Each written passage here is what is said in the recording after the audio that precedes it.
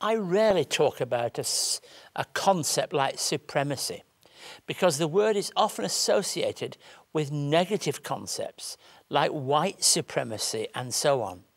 However, in Colossians 1, we're given an understanding of the supremacy of Jesus Christ. Let me read from that first chapter of Colossians. The Son is the image of the invisible God, the firstborn over all creation. For in him all things were created, things in heaven and on earth, visible and invisible, whether thrones or powers or rulers or authorities. All things have been created through him and for him. He is before all things, and in him all things hold together. And he is the head of the body, the church. He is the beginning and the firstborn from among the dead, so that in everything he might have the supremacy. For God was pleased to have all the fullness dwell in him, and through him to reconcile to himself all things, whether things on earth or things in heaven, by making peace through his blood shed on the cross. Once you were alienated from God, and were enemies in your minds because of your evil behavior.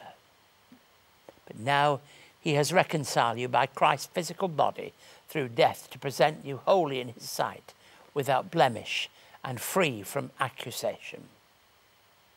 If you continue in your faith, established and firm, and do not move from the hope held out in the gospel.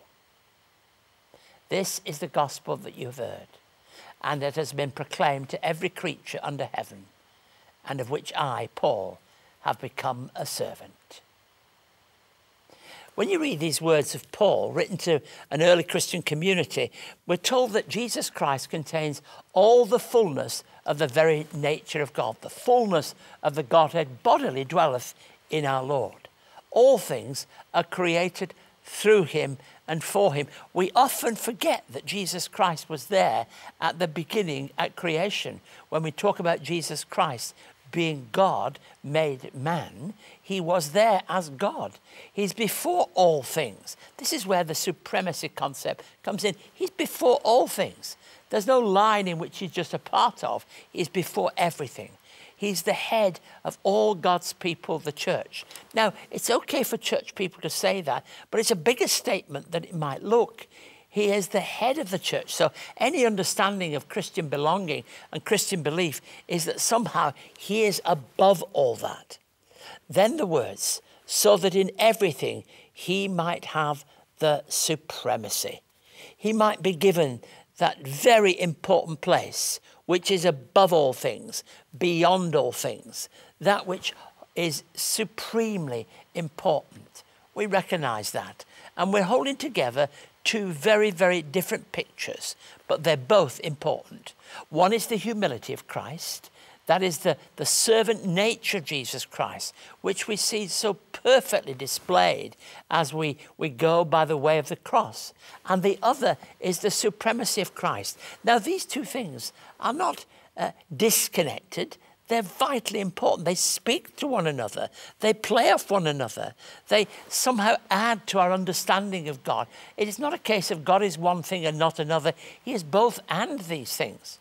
J.B. Phillips, the Bible translator who wrote his own paraphrase of the New Testament, wrote another little book called Your God is Too Small. In it, he explores the fact that we have such a small understanding of God. It's a fascinating title for me, and it opens up for me so many different essential truths. Is the way we understand God sometimes so restrictive, so constrained, that we don't really see the fullness of what God has to say to us? The truth is that we want a God that is big not only in terms of size and power, but big in terms of concepts, so that we understand that all the fullness of God, everything that God is, has been poured into the person of Jesus Christ. The fullness of the Godhead has been put into the body of Christ, so that his words, his ways, his actions, the way he teaches, the way he lives, the way he dies, and the way he rises, all display what is his nature.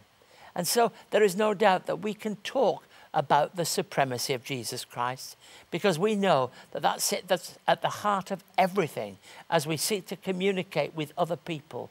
It's good to know where our strength comes from, where our power is, and where the love of God, the compassion of God is most superbly and supremely seen in the life and in the person of Jesus Christ himself.